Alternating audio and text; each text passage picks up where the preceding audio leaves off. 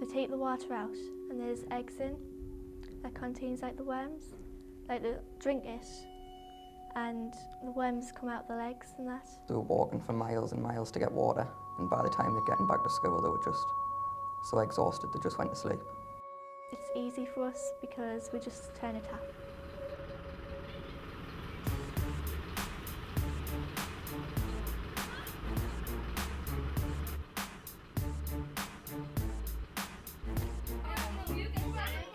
Waterworks is a business that started out of a geography lesson several years ago when we were talking about clean water problems in Ghana, and students themselves suggested that we set up a business. We sell the water because we're raising the money to build a well in a village called Adambanso in Ghana.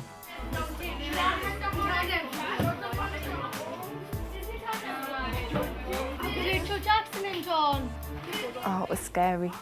We were in year 8. The first phone call, I think I made it, nobody else would do it. So I stood up and said, oh, I'll do it. So you write a script of what you're going to say and then you pick the phone up and someone answers on the other end and it just all goes out the window. But once we did it once, and once I did the second time and the third time, everyone's saying I got like a buzz out of it. Everyone wanted to go.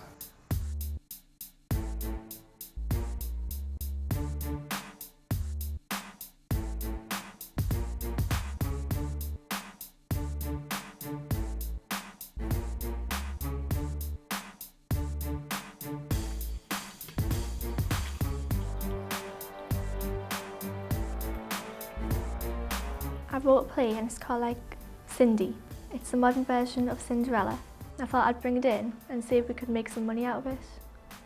Social enterprise projects are really valuable for young people. It helps them to be independent, to make their own decisions, to have that can-do attitude, which is so important for young people entering the world of work these days.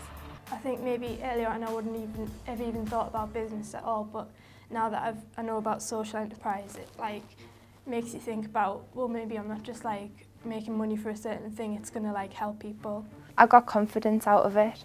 It made us a lot more confident around other people who I didn't know, especially picking the phone up.